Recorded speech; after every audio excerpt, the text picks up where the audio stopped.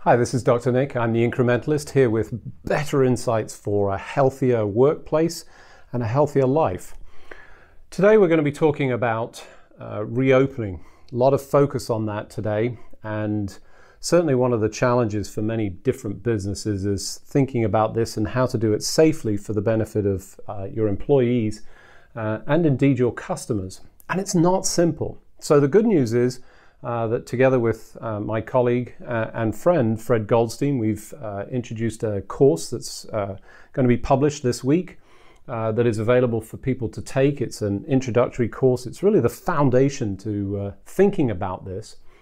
But before we get into the details of that, I wanted to talk about some of the things that have already tried or people are struggling with that give you a good insight into the challenges that you might face in your workplace to reopen it and do so safely and effectively. And I personally attended the celebration of life of a friend of mine who died just recently. And whilst we got together and essentially described this as a poor version of a funeral, it had some positives, let's be frank. I was able to attend something that I would not have been able to attend otherwise, just simply because it was not in this country. But I got to connect with old friends, so Zoom funerals are a thing now, and I know that some people have already had some of those experiences.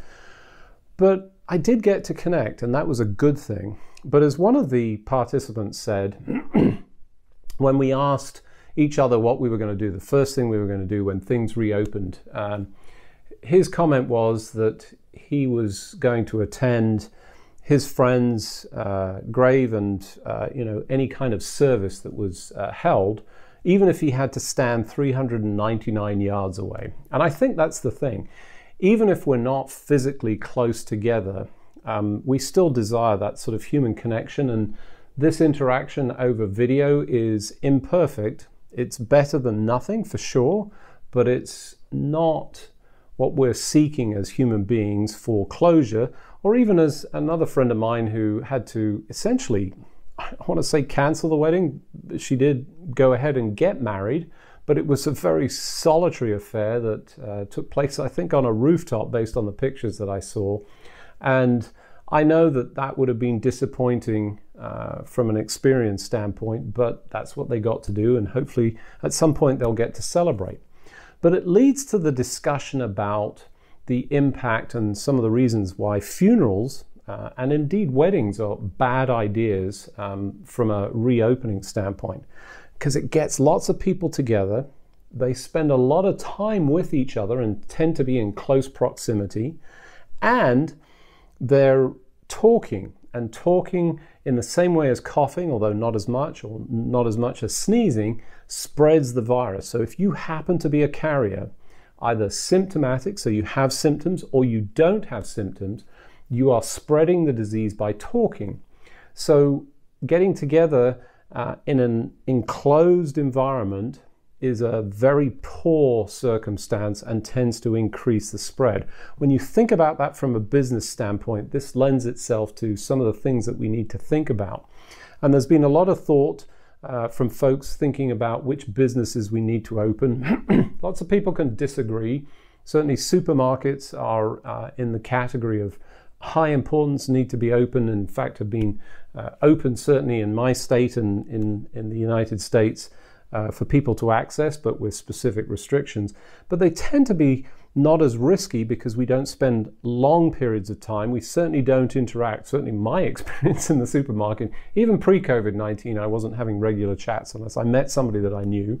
For the employees that are in there, it's a different risk, and that's one of the things that you've got to think about when you open your facility.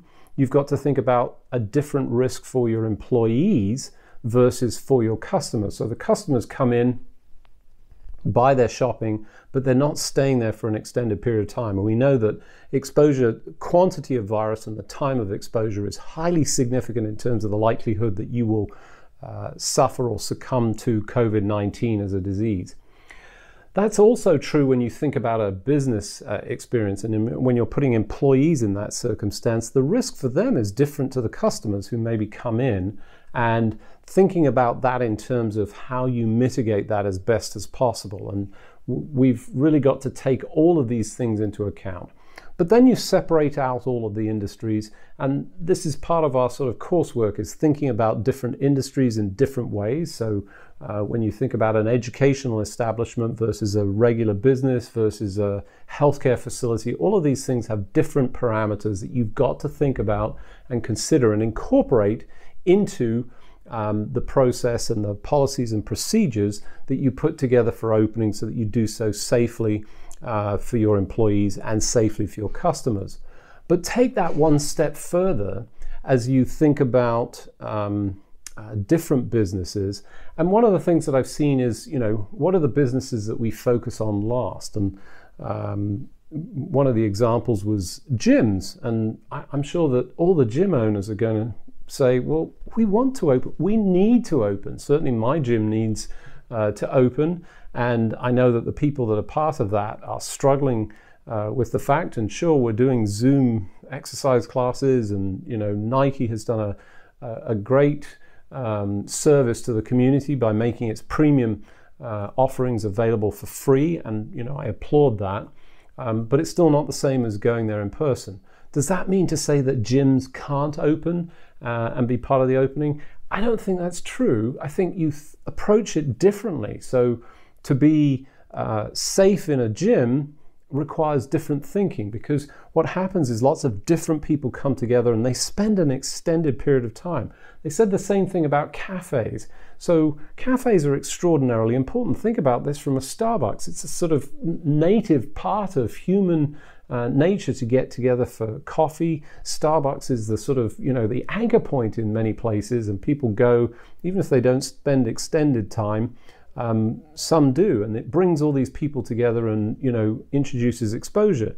So mitigating that will be part of the process that's necessary for gyms, for cafes. So it's not that you can't open, you just have to think about this differently and how you approach it. So maybe you change the workflow. You might have to move your gym around, move the equipment, maybe you have to take some equipment out, so that people are not as close together, number one. Certainly have to think about ventilation. And one of the things that we've seen very clearly is open air. Flow of open air is absolutely beneficial. And I know that creates problems from an environmental standpoint for temperature, humidity, and so forth. And depends on where you are in the United States or even in your country and what the weather's like. But finding methods to do that so that we can open these things up.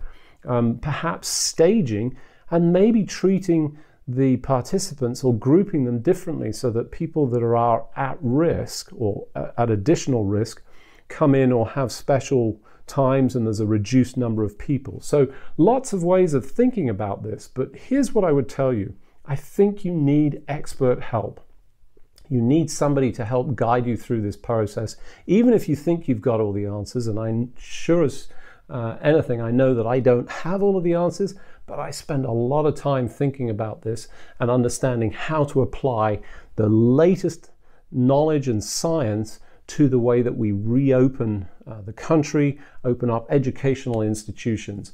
And what you need is to think about it in your individual circumstances, and I would suggest you at least have some counsel, even if it's a minimal amount, somebody to sound your ideas off so that you get validation and surety that you're thinking about all of these things. And that's one of the things that we'll be providing. So we're excited about that, and we'll continue to sort of promote and talk about the various issues that we come across. But the good news is I think we can. We're highly resilient. There will be solutions to these things. Some of them will be suboptimal in terms of human experience, but we're going to do the best that we can and improve it as much as possible. I'm Dr. Nick. I'm the Incrementalist, here for better and healthier openings of workplaces and improvements in your health and life and fitness.